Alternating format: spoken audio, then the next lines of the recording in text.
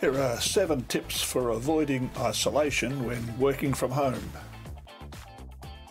Hello, I'm Dr. David McIver, CEO of WorkSafety Proprietary Limited at worksafety.co, and I'm the author of the Working From Home Safety Handbook, an employee guide to working safely from home. Isolation is one of the many traps and pitfalls I discuss in my book. Here are some ideas on combating isolation. Within the next few years, it's estimated that up to 50% of workers will be working full or part-time remotely, especially from their home. 1 in 12 of these workers who work remotely report feeling lonely. So, although technology can allow you to be productive, beware of isolation, feeling lonely, and being out of sight, out of mind from central workplace activities. Studies have shown that our brains are hardwired for us to work in groups.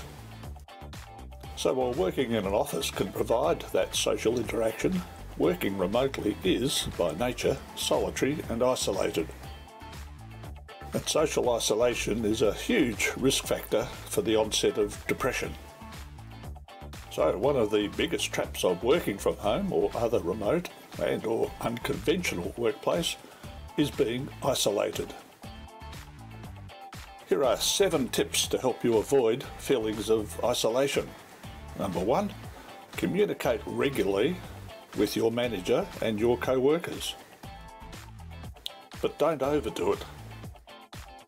Studies indicate that remote workers tend to send more emails and communicate more often than necessary in case they are perceived as not working, lazy, or not working hard enough.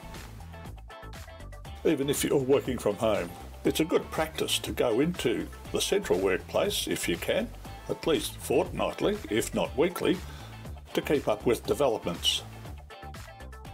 Face-to-face communication allows you to receive the non-verbal cues during a meeting, as well as hearing the words that people are saying.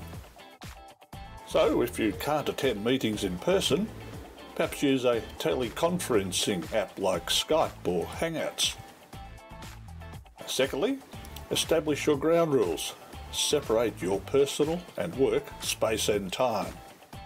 Make sure your work colleagues know your work times and understand that outside those times, you're not available for work matters unless it's really important. And the same applies for family members and friends, only in reverse. But they also need to understand your work hours. Just because you work from home doesn't mean you're always available. So set a quitting time and stick to it. Then go and meet up with partners and family and friends and get out into the world.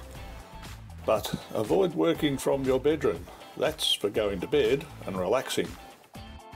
Number 4, prioritise your tasks. What must be done? What would it be good to get done? And then what's left if you have time. And beware of multitasking. Multitasking is an apparent ability to perform more than one task or activity at the same time. But research shows those who tend to multitask more tend to be pretty bad at prioritising their tasks. So if you're a multitasker, it may be better to put yourself in a traditional office where there are potentially fewer diversions. Be firm with yourself. When knock-off time comes, turn off your computer and phone and walk away. It's time to reconnect with family and friends. Number 5, allow yourself time to take breaks. During the day, even 5 to 10 minute breaks from work will recharge you and allow you to vary postures.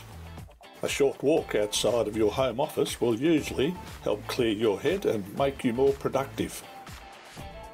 Tip number 6, you don't have to work on your own all the time. Whilst introverts often respond positively to working away from other people who may cause distractions, people with more extrovert personalities tend to enjoy the hustle and the bustle of a busy office. So if that's you, you could try working from a shared office or an incubator space. There, you'll be able to collaborate and test ideas with like-minded entrepreneurs and peers. Number 7, know yourself. Accept that working from home is not for everyone. If you're finding it hard to separate work life from home and social life, or prioritise and complete important tasks by multitasking too much, or you can't find an appropriate place of your own in which to work, you might be better off back in your organisation's central workplace. So follow these tips to optimise your work from home experience. You can find more at www.worksafetyathome.com. The traps and pitfalls of becoming isolated while working from home, together with many ideas for dealing with isolation, are amongst the many issues covered in the Working From Home Safety Handbook.